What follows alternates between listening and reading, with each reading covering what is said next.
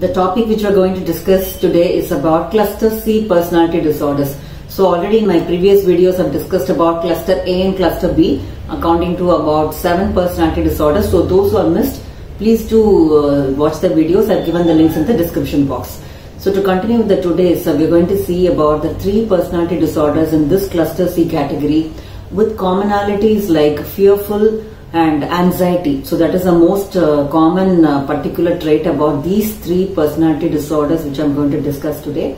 So the first disorder what we are going to see is about dependent personality disorder, and the next one is avoidant personality disorder, and the other one is obsessive compulsive personality disorder.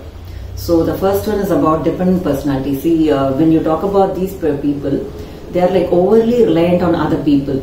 They have this kind of low self-confidence and they can't even believe in their own decisions. So they are like extremely clingy and needy, and they really want approval from other people, and they are very much fear of getting abandoned and rejected, and they just put up with people who are more abusive also. So you could see a lot of this kind of personality disorders in domestic violence cases where they completely see no use in their spouse but still overly rely on them and put up with all their abuses just because they have this fear of being left alone and having to take care of oneself all by themselves. So because of this fear, they actually rely on their partner for all the decisions, and even if before marriage, in that case, they are overly relying on their parents, so they can't do anything on their own. So this is like a very important characteristics of dependent personality disorder, where they are completely reliant on the approval and they are living in the discretion of others people.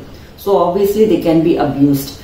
So the lot of people you would have come across in your own life also with this kind of characteristics. But again, I've told you, if this particular trait, if it is more pervasive in all the areas, even at work also they will be overly dependent, and also at their family life, everywhere you could see this trait, only then it can be personality disorders, and it should be more consistent, and this trait should be seen in their lifetime right from this adolescent period. So you can't come to a conclusion unless and until you take them to a psychologist or a psychiatrist. So this video is just to give more awareness about these kind of mental health disorders, so we need not live with this pain and at the expense of losing your own life, as well as causing a lot of issues to the interpersonal relationships as well. So with this idea, I hope you can identify people with dependent personality disorder. And whatever you say, they won't listen. They say like, okay, I have to, if you say that, oh, why can't you take your own decision? Why can't you just go out and buy something for yourself? They can't do that. They always, for each and every small details, depend and rely on their partner or their parents, in the case if they are not married. So this is like extremely dysfunctional as well. So this is about dependent personality disorder. The next personality disorder is about avoidant personality disorder. As the name goes, these people avoid social connections and interpersonal relationships. And what is the major trait of this particular people is that they actually fear disapproval, rejection, and they are extremely feeling more inferior, and they feel inadequate about themselves, and they can't go out alone also. They prefer to stay at home only, because they're extremely afraid of going to the and having to see people, and they also extremely sweat when they go out also. So this is like an important symptom of this avoidant personality people. And it's not that they don't want to talk, but then they're extremely shy, so they can't really relate to another person because of the fear of ridicule. Actually speaking, they want to get along with people, they want to be really sociable, but they really cannot because of this particular disorder, that is avoidant personality disorder.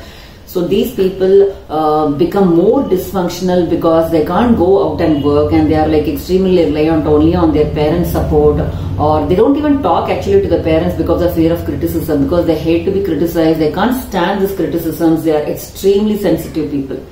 So this kind of personality is more prevalent in society also. So you could come across a lot of such people, and but they don't know that this is a kind of personality disorder which can be treated. So by this video, I'm trying to give that kind of awareness that this is a personality disorder which falls in the category, and it's treatable by talk therapy.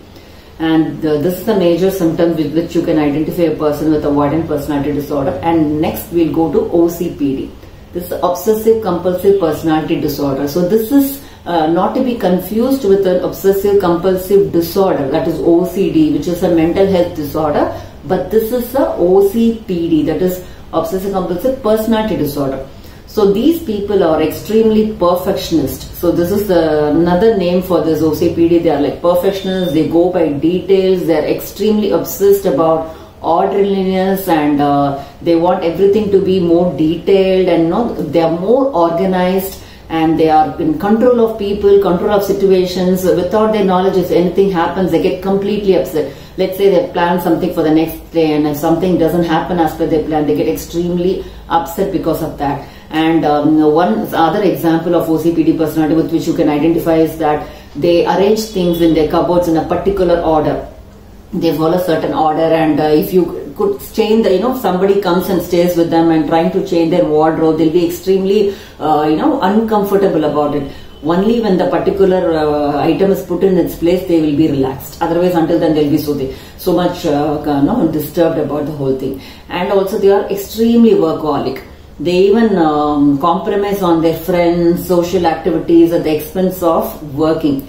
They want to work a lot, and these people especially, they are very good at work. So organization love to have them, but then these people are actually extremely dysfunctional and distressed, because a lot of time spent in these kind of activities is going to have a toll on their mental health as well as their interpersonal relationships. So a lot of marital issues also can crop up because of this kind of OCPD, where their spouse get extremely dejected and frustrated because of their overly orderliness behavior or time consciousness, and if anything don't happen on time, they get extremely angry and they lash out their spouse. So especially when the spouse is not having this organized qualities and all that, we can expect a lot of conflicts with these kind of personalities. So this is the hallmark symptoms of OCPD. I've just given you some important symptoms of these three disorders, and as I told earlier, the commonality being anxiety and fearfulness. And when you come across such kind of people, maybe you could find these qualities in yourself. If you have a doubt, you need to go to a psychologist and get yourself diagnosed. Or if you come across anybody in your working situations as well as your colleagues or your friends, do tell them and spread a word of awareness, because let them not live this life with this kind of difficulties. Let them come out of it and live the life they really wanted to live. So this is the whole idea behind this video. So by now I've just completed all the 10 personality disorders comprising in cluster A, cluster B and cluster C. With today we have come to the conclusion about all kind of 10 personality disorders. So this is again to go with the mental health series. So we'll see more such videos in the series as well as in other areas as well. Please, if you want me to talk on any particular topic which you might feel more helpful for you or others, please don't hesitate to put it in the comment box. Okay, so thank you for watching this video till the end and for supporting this channel, and please stay tuned and please do subscribe to my channel. Take care, have a nice day, bye.